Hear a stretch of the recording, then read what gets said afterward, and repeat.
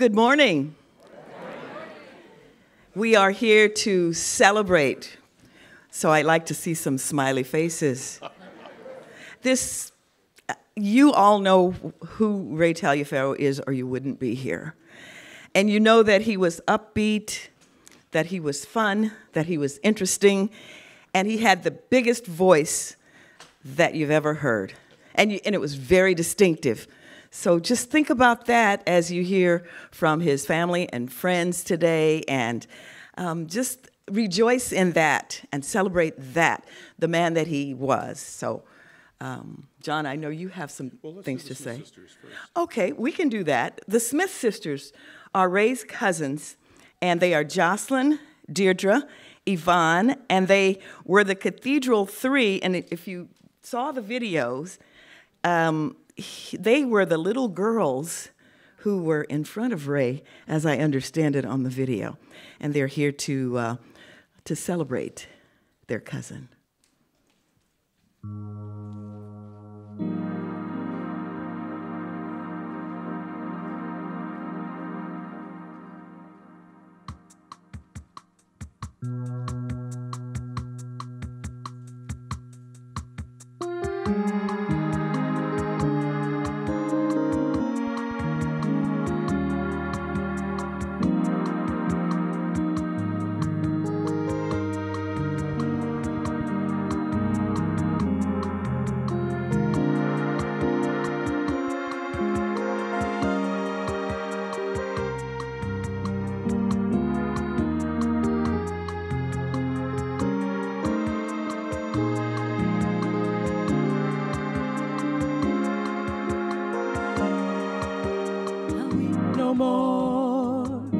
It's time to rise and shine.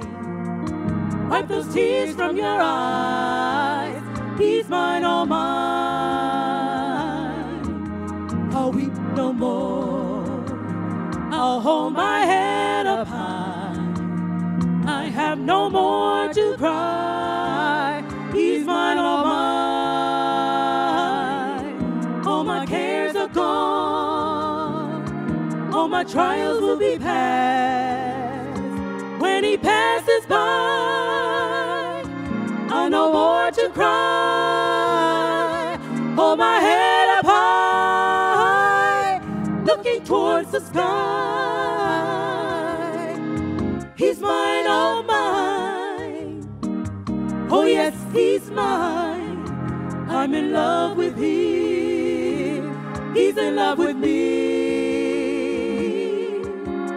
Look to the hills, from whence cometh my help.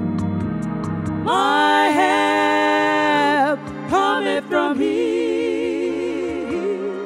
He made the heavens so high. He made the earth so low. The moon, the stars, he makes to shine. So cry no more. Wipe those tears from your eyes. If you open your heart, he'll come in. Confess your sin, he will take you in. He loves you too. He loves you too. If you let him in, you can say with me, he's mine, all mine. Oh yes, he's mine. He's mine, all mine. Oh yes, he's mine. He's mine, all mine. Oh yes, he's mine. He's mine, all mine. All mine. Yeah. He's mine, all mine. Oh yes, he's mine. He's mine, all mine. Oh yes, he's mine. He's mine, all mine. Oh yes, he's mine. He's mine, all mine. All mine.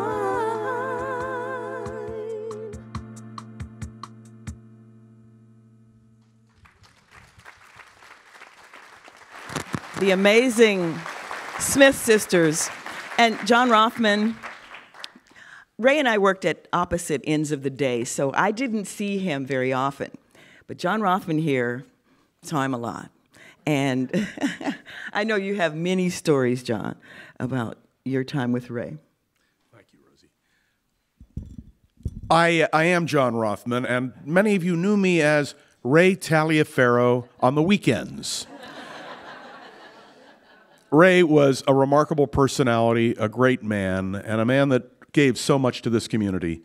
You'll hear today about his work with the Leukemia Society, the NAACP, with the Arts Commission. On so many levels, Ray Taliaferro made a difference in the life of the people of San Francisco.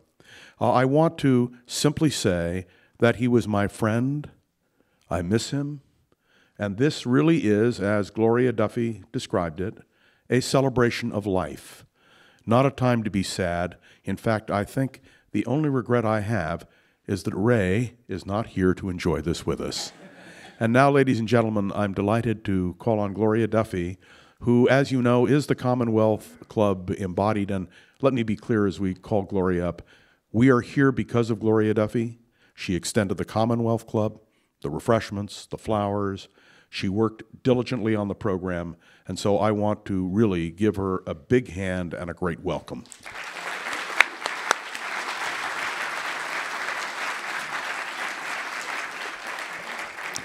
Thank you so much, John and Rosie. Really, thanks to the many people, John Rothman, our staff here at the Commonwealth Club, Ray's son, Raphael, his other family members and friends for all the work and generosity of spirit to make today's event happen. Welcome to you all, and thank you for coming. My role here is very small, and you will hear a lot of more from others today about Ray. I will say that Ray Taliaferro was an extremely multi-talented individual. He was a gentleman who was always responsive to any request to help. He was on the Commonwealth Club board here and then the advisory board for 2 decades. And we did ask him to help in a number of ways. He hosted many programs for us here at the club. He was never able to see this beautiful building, but on our stages here and there at hotels and our other headquarters, he interviewed people, the likes of Walter Cronkite, Richard Chamberlain. He also pointed out important people and topics for the Commonwealth Club to host. George Dobbins, our Vice President for Programming, who's here, often went to Ray and discussed who should be on the Commonwealth Club's podium. There's one particular episode that George will remember well, when Ray told him that Barry Bonds lived in his building, and he offered to pursue Barry as a speaker, I guess in the hallway or around the building, at the Commonwealth Club. I'm revealing some secrets about how the Commonwealth Club does its work. Ray followed up. He did convince Barry Bonds to speak at the club, and then he handled so very well the slightly awkward program with Mr. Bonds when some allegations of improprieties about him arose just before the event. Ray was a consummate diplomat and brought the best out of the event despite that. In all of Ray's varied roles, a common thread was equity and justice. The views he expressed on the radio, his suggestions of speakers for the club, the way he took care of his girlfriend, Julie, after she became disabled, the way he deployed his time and musical talent for those with illnesses, leukemia and lymphoma, for civil rights, from his younger age right up to his work with us at the Commonwealth Club. He supported the civil rights and the benefits for those with illnesses and other challenges. His life was a model, especially in these sometimes uncivil times. He fit very well for the Commonwealth Club and what we try to do to make sure all voices are heard. So we thank you, Ray, for being that model of civility, that gentleman, the person who always helped. Thank you.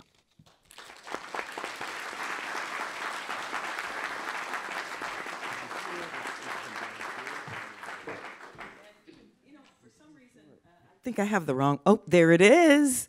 Okay, so this is good for me. This is fun for me because I get to introduce somebody that I actually like. No, Mickey Luckoff, in many ways, is responsible for the long career that I had at KGO, and he is our next speaker, Mickey Luckoff.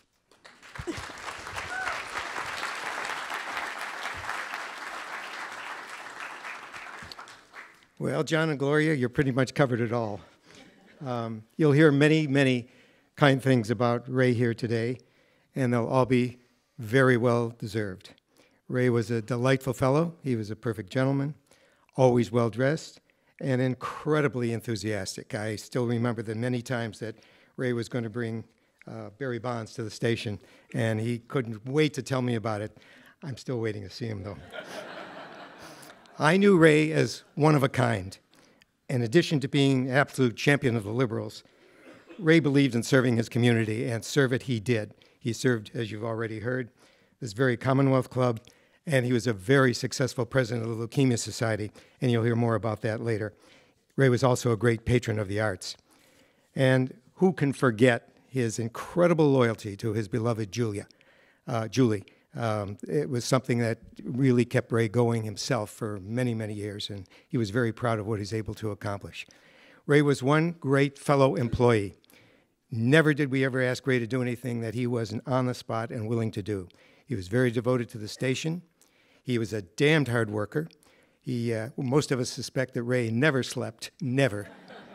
And he was also very versatile because when running a talk radio station, it's not infrequent when the talk host doesn't feel quite right today. So Ray would have done his 1 to 5 a.m. shift, and Jim Easton just didn't feel like coming in that day. Hey, Ray, would you mind doing 1 to 4? Oh, sure, I'll be glad to do it. And he did it very, very well. Not his usual ultra-liberal act that he did all night, but a real good talk show host, and he was really that. He was a wonderful fellow and a wonderful fellow to have in the radio station.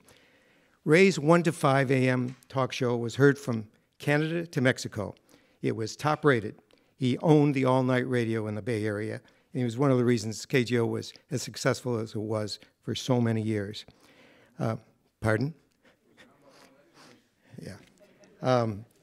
Ray was a favorite when we took him on a remote. People always wanted to see who Ray was. We did all-star remotes, and we took the entire cast to various places. But as his work for leukemia, and Ron will play a great excerpt from him later, his work for the Leukemia Radiothons, Ray helped us in no short order of raising over $18 million over the course of his career.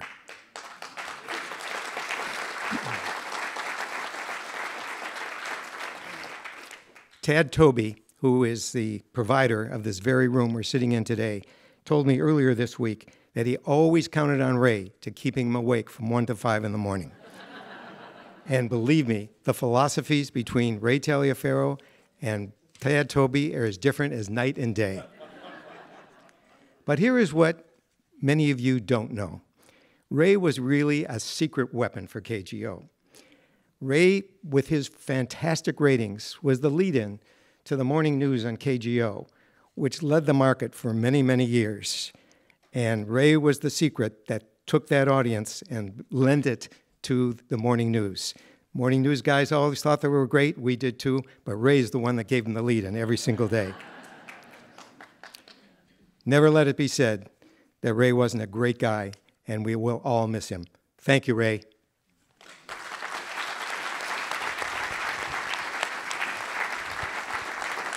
And Mickey just mentioned Ron Owens, who is like the king of radio in the Bay Area.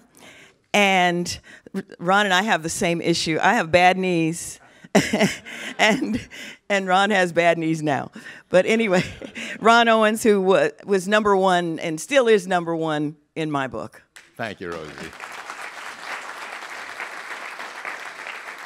Boy, to follow that introduction and then follow Mickey, that's tough. I mean, Mickey was the world's greatest general manager. He's been a great friend for...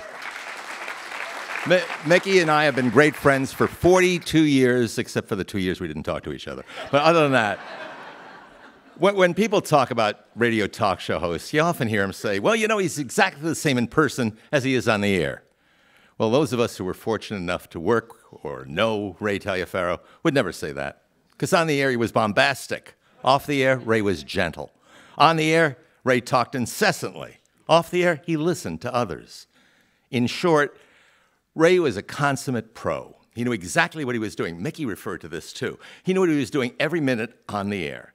He understood if you do a talk show, it has to fit the time slot that you're in. You don't do the same show at 3 in the morning that you would do at 3 in the afternoon. It doesn't work like that. And by working the all-night show, he could shake up listeners in a more, what should I call it, aggressive way. I like that phrase. Anyway, because of Ray, people were able to engage in great conversations, and nothing was better than when Ray really got involved with a caller and they would go screaming back and forth. It was heaven. You would not go to sleep. And I don't know, was that I guess the idea was to keep him awake, wasn't it, Mickey? Not that the things that he said weren't his true beliefs. I mean, they were. Let's be realistic. We know that if Ray were here today, I doubt, well, maybe he would. Nah, I don't think so. I doubt he would really be the guy who would turn around and be the head of a re-elect President Trump group.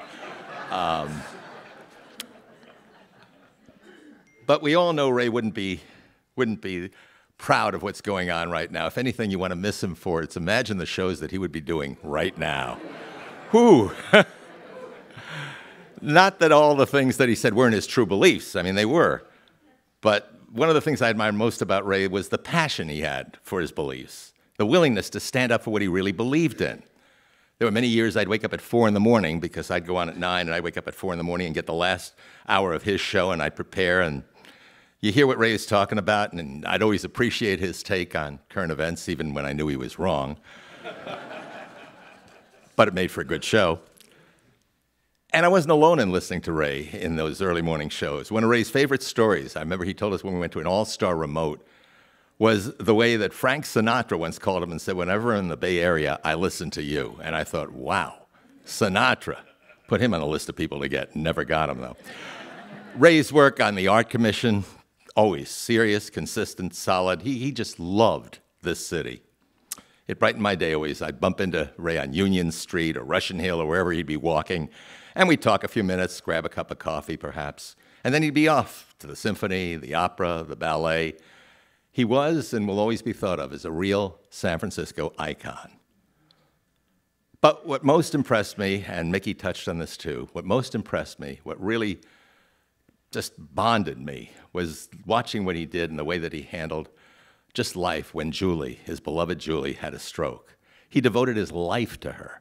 He was there every day, day after day, month after month, year after year.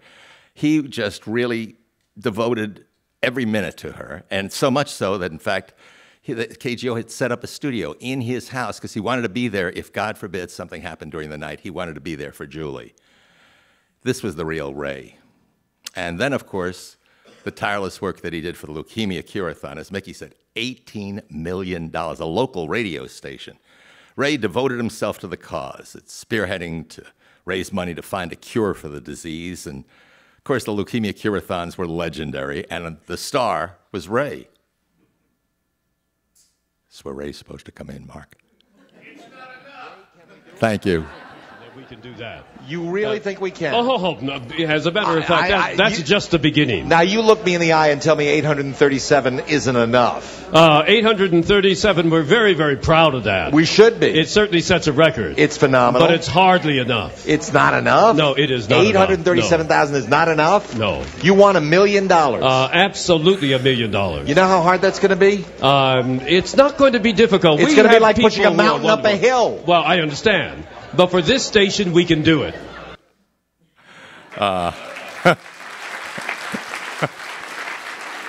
Those Cure-a-thons were really legendary. They really were. There were times I'd kid with them during the breaks and all that. I'd try and impersonate his my. And I used to do that all the time. Or I'd talk about how he suggested if it was a rainy day, for example, that the bad weather was, of course, George W. Bush's fault. And he'd laugh back, and yet I still thought a tiny part of him probably believed that. Bottom line is, Ray, like all of us here, I miss you. You gave us many, many years of joy. But the truth is, for all the class that you have blessed us with, we'd like more. Or to put it another way, borrowing the words that you used to say to me all the time at the end of the Cure-a-thon, it is not enough. Thank you.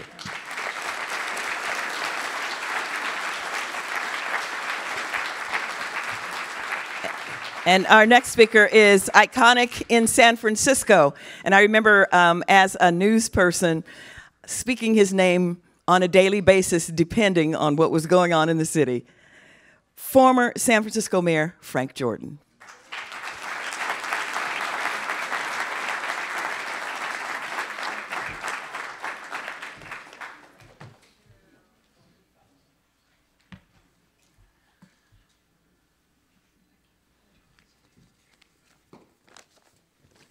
It's a joy, really, to be here today celebrating the life of Ray Taliaferro.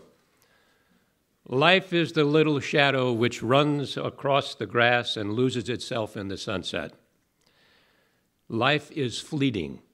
When you look at the shadow, you don't see it moving, but it slowly, quietly moves into the sunset.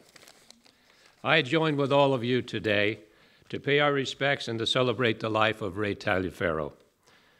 John Steinbeck wrote in his famous novel, East of Eden, a person after they have brushed the dust and chips of their life will have left only the hard, clean questions. Was it a good life with purpose? Have I done well or ill? Because in the long run, life is for one generation, but a good name is forever.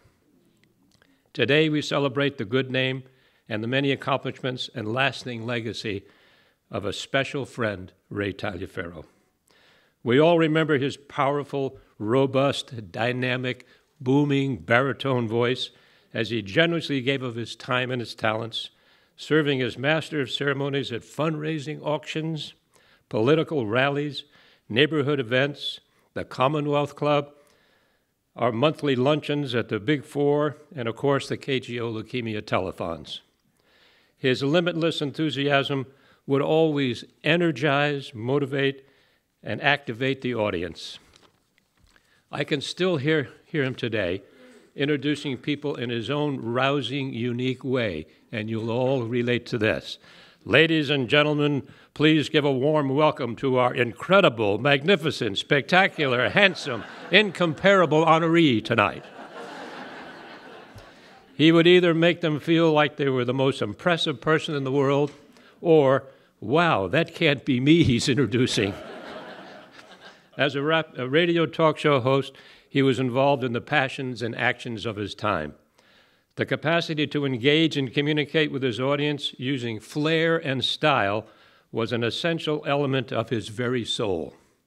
His vast radio listening audience was his extended family, and he believed people's opinions mattered.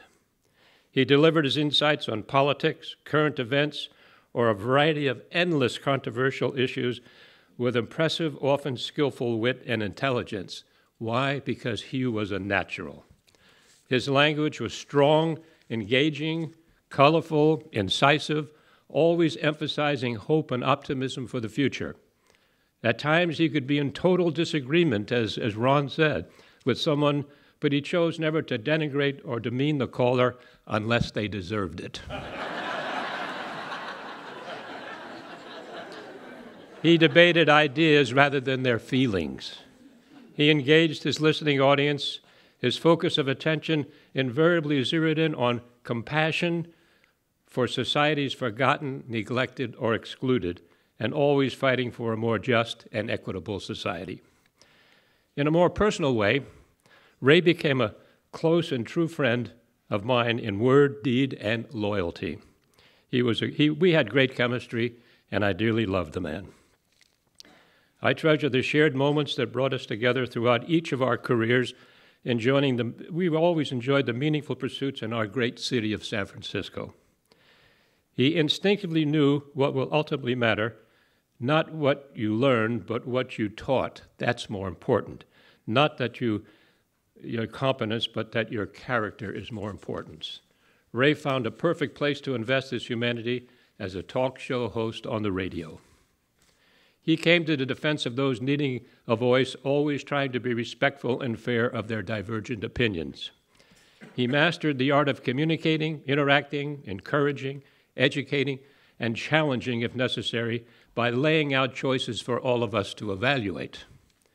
Every 4th of July, Ray would invite friends to his residence at Hyde and Lombard Streets. He had a spectacular view of the bay, particularly Pier 39 and Fisherman's Wharf.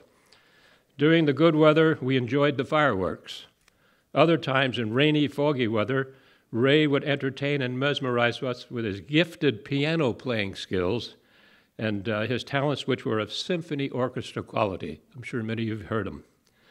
The grand finale would always be his personally baked sweet potato pie, a wonderful family recipe he proudly shared with all of us.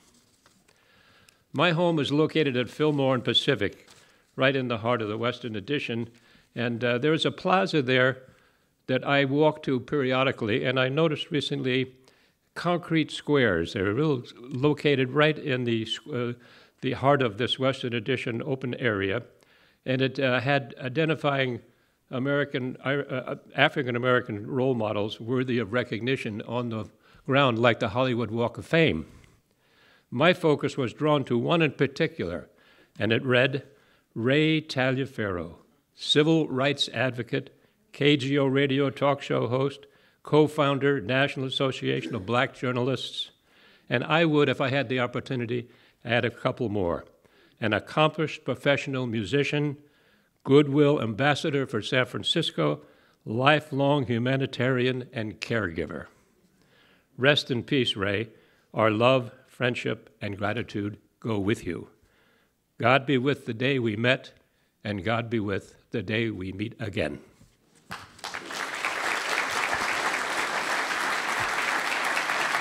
Our next speaker is a woman who has never been afraid to speak her mind, which is what I like about her a lot. You know her. Angela Alioto, former president of the San Francisco Board of Supervisors and San Francisco legend.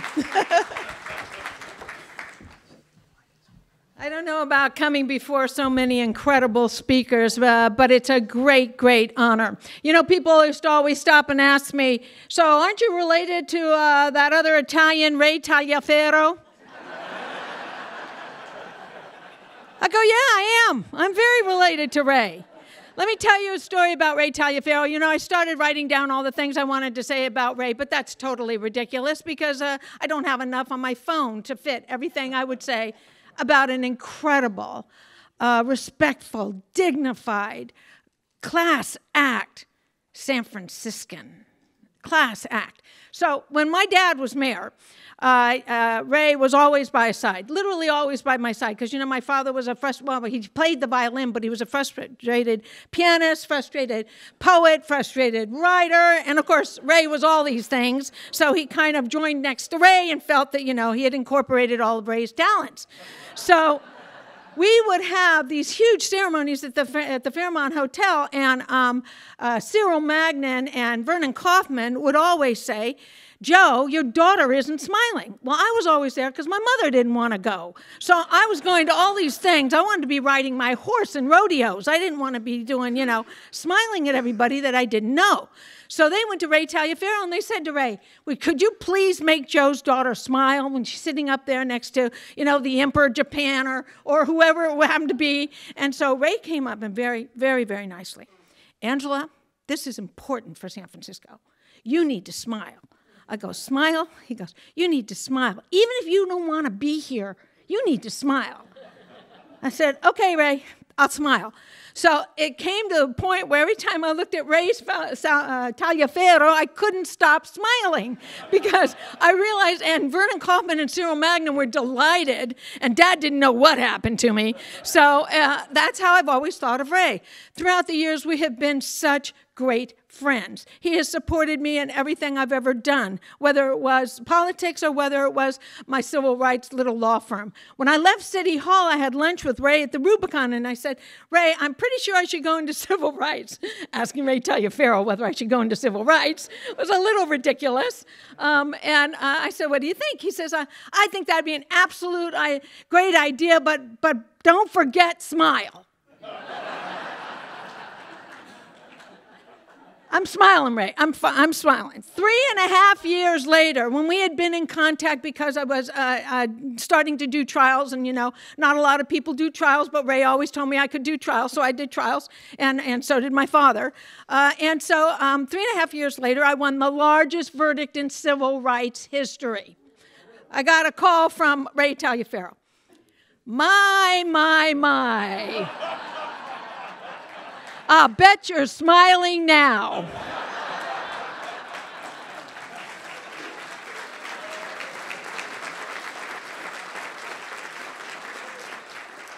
You know what he said was, my dad is smiling and dancing in heaven with this verdict, because Dad had just missed the Wonder Bread verdict.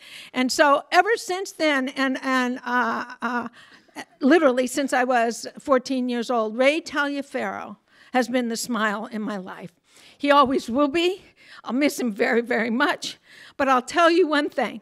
Every time I think of Ray, I will never, ever be sad. I will always be smiling.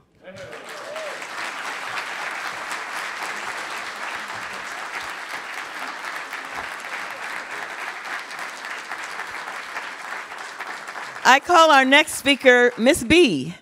You know her as former KPIX anchor reporter Barbara Rogers. Good knees. Thank you, Miss Rosie. I call her Miss Rosie. Hello, everyone, and it is quite an honor to be one of the people on this program today, but awfully intimidating as I look out at this wonderful group of speakers who've been up here today. And so many of them have pointed out some of the same things that I will be saying about Ray. But ever since the day that I heard that he was missing, which was the day after Thanksgiving when I got that information, I have sort of heard that booming, wonderful voice in my head. And I'm sure a lot of you have too. I suppose that's because I got to know Ray from his voice before I ever met him. Everyone who knows me knows that I am a night person, often still up reading, writing, puttering, doing laundry, vacuuming, doing whatever in the middle of the night. And many times I am listening to the radio. So often, especially in the early years after I first came to the Bay Area, which was almost 40 years ago, Ray's golden baritone, even though he wasn't on the overnight until the mid-'80s, but I started to hear him then, even though his golden baritone would be what helped me get through all the things I was doing at night and helped to entertain me. And helping me also to get to know and understand who was who and what was what in my new city. He and Herb Cain, if it hadn't been for them, I don't know how I would have made it through all those years as a journalist. Ray was that voice through the night for thousands, probably millions of other people who, for whatever reason, were still wide awake until the wee hours of the morning. There was never a shortage of interesting topics on Ray's program, and definitely no shortage of strong opinions. As someone else has already pointed out, I can only imagine what he would be saying now if his radio show and he were still in his heyday about living in the age of Donald Trump. Just take 5 seconds to think of some of the things Ray might have said. My. I can't say them on the mic. I didn't always agree with Ray's point of view, and sometimes I was angry enough with either something he said or one of his callers to turn off the radio. But the voice always stayed in my head, and the fact that he was a pioneering broadcaster who had opened doors for African Americans while I was still in college was a fact that was definitely not lost on me. And then one day, I actually met the man behind the voice. I don't remember exactly how or where we first met, but I think it was in Hunters Point at a senior citizen event, which would be appropriate since he had grown up in Hunters Point. And he was the kind of person who impressed me as much in person as he did on the radio. He was such a gentleman, and no matter when or where I would see him, he would always pay me a nice compliment in that golden honey-coated baritone, and he would say, My, you look lovely today. My, you're even more beautiful in person than you are on TV. Well, I tell you, I'll miss hearing that. Who wouldn't miss hearing such compliments? I am one of the co-founders of the Bay Area Black Journalists Association, known as BABJA. And the last time I saw Ray long enough to have a chat with him was on the night that BABJA honored him for his outstanding career achievements in October of 2011. That was right after he left KGO Radio. Ray was not a founder of BABJA, but according to Bob Butler, a past president of the National Association of Black Journalists, Ray was one of about 4 dozen journalists who met quietly in 1975 to strategize on ways to advocate for better coverage of the black community and opportunities for advancement for black journalists who were working in the mainstream media. Bob is here today, and he gave me that information. Those meetings led to the creation of the National Association of Black Journalists, which was no easy task back in 1975. Ray was unable to attend the meeting where the charter was signed, but he is considered a founder by those who signed that original document, and his contributions and ideas were a part of the organization's original constitution. And of course, the NABJ still thrives today. Ray was inducted into the NABJ Hall of Fame in 2011, and the Ray Taliaferro Entrepreneurial Spirit Award was created that year and named in his honor. The $5,000 award is given annually to a recipient who is recognized for the introduction or significant innovation of a new or existing media enterprise. The award is funded by the Barry Bonds Family Foundation. The person who won the award in its very first year was someone here in the Bay Area, a past president of our local NAB chapter, BABJA. She is Michelle Fitzhugh-Craig, and she's somewhere out there. Raise your hand, Michelle, because she's here today. Thank you, Michelle. I asked Michelle to give me a few thoughts that I could share with you, and this is what she wrote, quote, I did not meet Ray in person until it was time to receive the award that bears his name. All that I heard about him before the summer of 2011, I didn't begin to do justice to the kind and supportive man he was.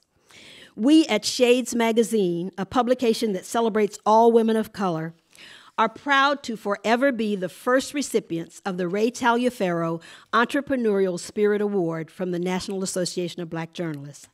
And I personally am honored to be able to have called Ray a friend. Thank you, Ray. You always will hold a special place in my heart, end quote. And thank you, Michelle, for sharing your thoughts with us today. And Michelle speaks for all of us whose hearts are just a little bit broken because Ray has left us so unexpectedly and so soon. And we are all really sad that we didn't get a chance to say our last goodbyes to him. It is so ironic that the man who was known as the talker apparently had no one to talk with in those last hours of his life. But I'm sure that Ray, who was a church-going man, is now up there in heaven. And I suspect that he is keeping God and all his angels up late into the night talking. Thank you.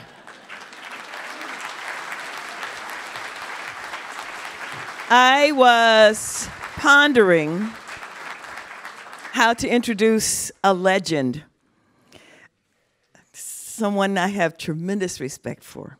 Our next speaker is really the gold standard for women in broadcasting. She blazed the trail and set it on fire. Miss Belva Davis.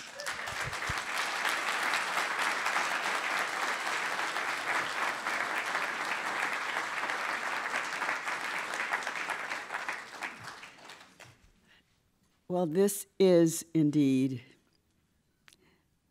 a day that none of us looked forward to.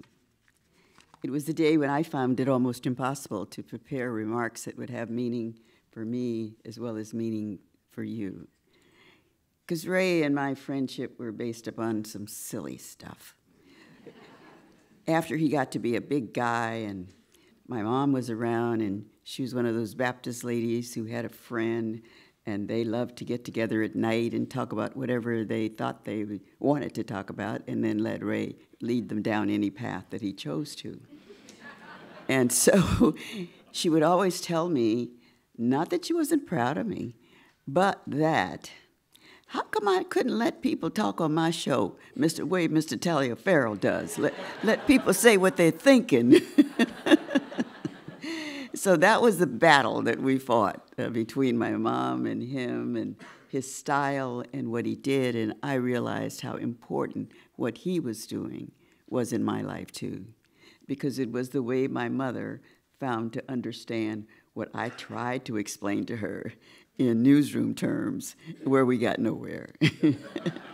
So for that, I am long indebted to Ray. And then for the while, I'm a little bit older than him, so I didn't really want that to be the first thing one would say about me in introductions. But that might sometimes come up, especially if you're a young, flighty man, and you got this person here. And so it's nice to say, we're in the business, but she's got around a little bit, been here a little bit longer than me, but blah, blah, blah, blah, blah. I don't know where it would go on from there when it got back to him. But I decided not to try to write serious stuff about him today, because I knew if this room was full, it would be full of people who knew him.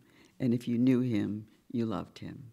And so my whole job was to explain how we got along, feuding and fighting from day to day over some event that somebody had called him for, which he had told them it would be better to call me for. And of course, I was going to tell them to call him, because we were pretty scarce stuff in our day. You know, there was one of him in radio, I mean, you know, where he was singular in the community as well as on the air. And then I had grown up in West Oakland, he had Hunters Point. And so we both had our frontiers, you know, to build our following. And that was, I guess, the thing that kept us going. I was never intruding on what he was doing. I only showed up when they really needed a picture. But he always showed up for whatever it was, if you're in the Baptist church.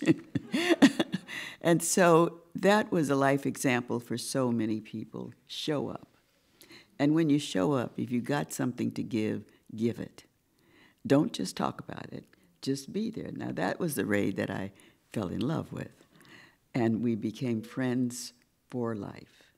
And I put this coat on today because there was just something about our relationship that we seemed to always need to have our coats off so that we could talk to each other about things that shouldn't have mattered to either of us, but we knew they mattered to some people in our community somewhere.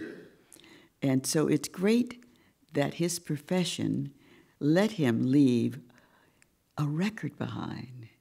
Let us listen to him whenever we feel like it. Let us know that the things that he said then also have meaning today.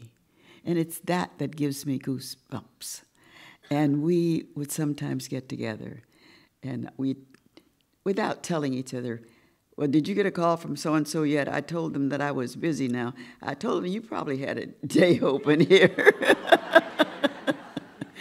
But that was the kind of relationship it was. We were never buddy-buddies because he was covering a world of interesting things that he wanted to fix. And I was trying to do the best I could with those things that came into my view. I will miss him because there's nobody that's going to compete for me for another free show. But that's what we did, and we did it out of love and joy. And he was a wonderful, wonderful person. And all of us who met him know that he was sincere and enjoyed so much his own lifestyle. Thank you.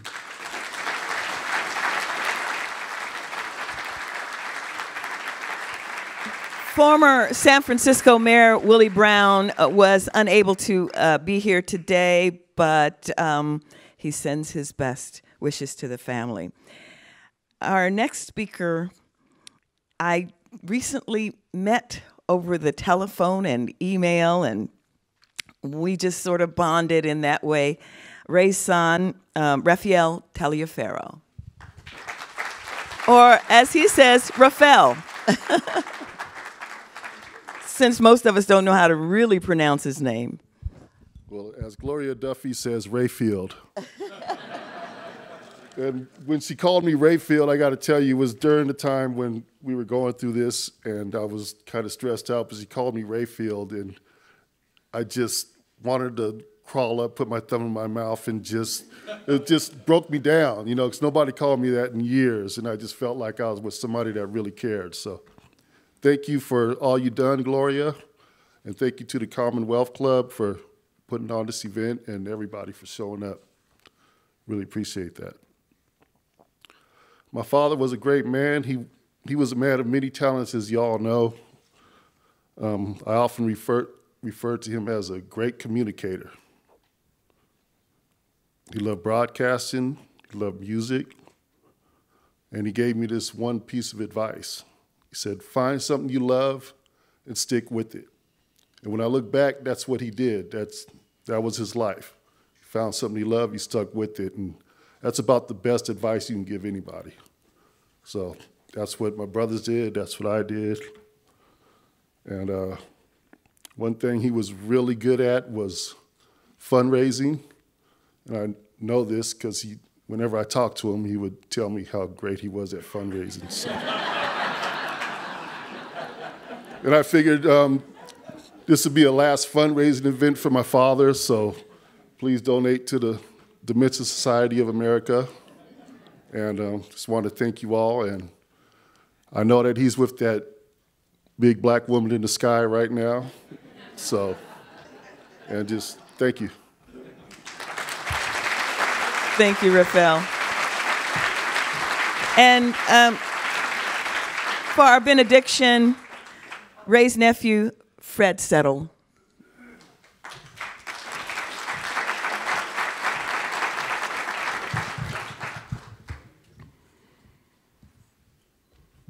Like Raphael said, I'd like to piggyback on what he said regarding Gloria, Madam President of the Commonwealth Club, for you and your team putting all this together, and just so we could have this celebration for Uncle Ray.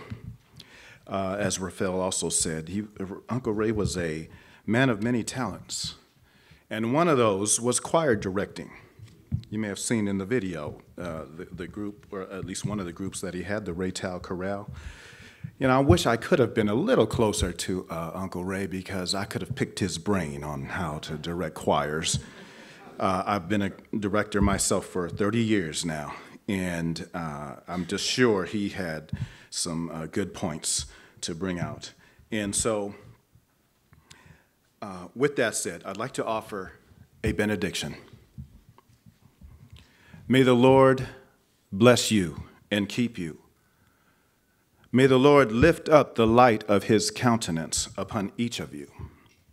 May the Lord be gracious unto you and grant you peace. Not peace as the world gives, but the peace that passes all understanding, that only he can give. I offer this benediction in the name that is above every name, the only name that can save you, and that name is the incredible, majestic, loving, wonderful, matchless, and precious name of Jesus Christ. Amen. Thank you all so much for coming. And on behalf of the Commonwealth Club, I'd like to thank you all for being here today. I can see Ray's face smiling, and you were wonderful in this celebration, so thank you.